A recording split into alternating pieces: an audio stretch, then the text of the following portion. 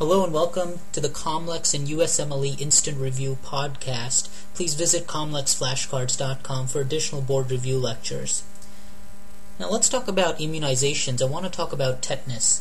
With tetanus for the board exam, remember that the first step is to evaluate when the patient received their last dose of the tetanus toxoid and how many. So if it's less than 3 or it's unknown, then the patient should receive the tetanus and diphtheria vaccine, and the next step is to evaluate if the wound is clean or if it's unclean, in other words, has dirt, saliva, feces, anything like that associated with it.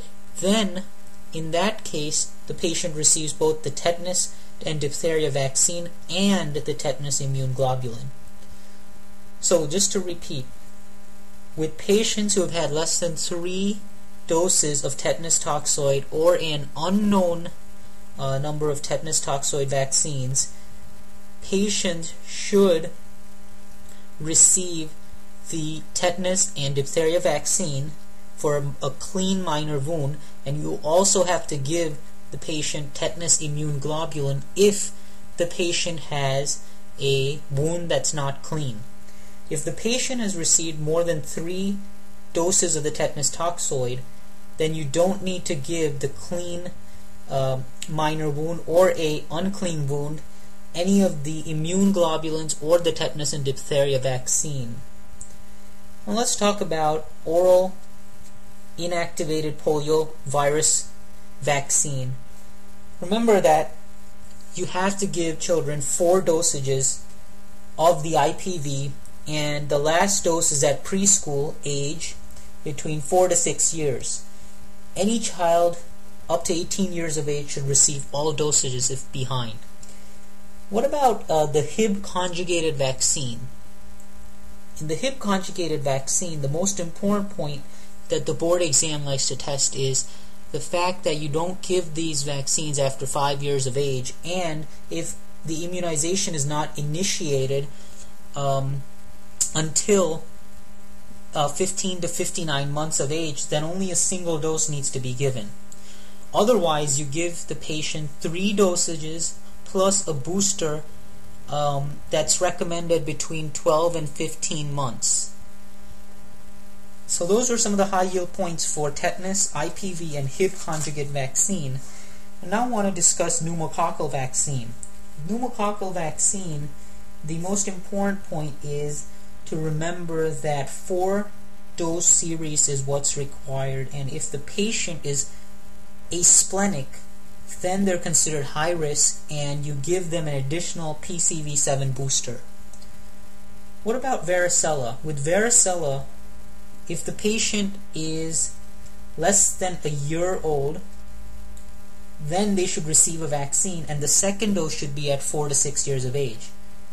Also, 1 dose for children 12 years or younger, and 2 dosages for 12 years or greater. So that's a key association that you want to remember.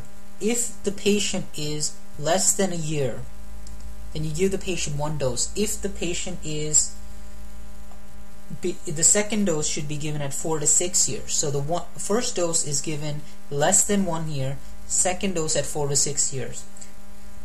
If the patient is older than 12 years, then you give the patient 2 doses, separated by 4 to 8 weeks. Because the seroconversion rate is higher after 2 dosages in this age range. In addition, keep in mind that the varicella vaccine can cause the development of herpes zoster after immunization. And for MMR vaccine, it's a live attenuated vaccine, and the first dose is given at 12 to 15 months of age, and the second dose at preschool time, such as 4 to 6 years. Hepatitis A vaccine should be given 2 dosages apart at 6 months, and it's recommended for children older than 1 year of age. And an important point about the MMR vaccine is that children who have not received the second dose should get it between 11 to 12 years. So the first dose is at 12 to 15 months, the second dose is at 4 to 6 years, And the third, and if they've missed that, then you should give the dose at 11 and 12 years. So those were some of the high yield points for the board exam in terms of vaccinations. Just some main rules you want to keep in mind for vaccinations. That is, hypersensitivity reactions. Egg hypersensitivity can occur with influenza and yellow fever vaccines. Neomycin is contained in IPV, measles, MMR, and rubella. Streptomycin is in IPV and MMR, and vaccines are mainly thimerosal-free. So with IPV, the 4 dosages, neomycin can be a cause of allergy along with streptomycin. And in addition, MMR can give neomycin and streptomycin hypersensitivity reaction if the patient has a allergy to neomycin or streptomycin.